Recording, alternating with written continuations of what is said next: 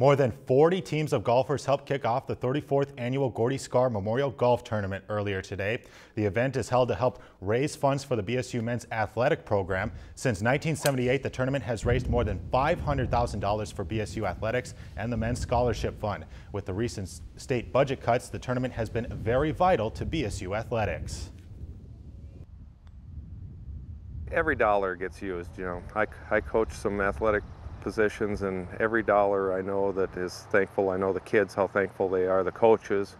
You just can't say enough for all the work that BSU does, and trying to use the money wisely and just bring kids to the area.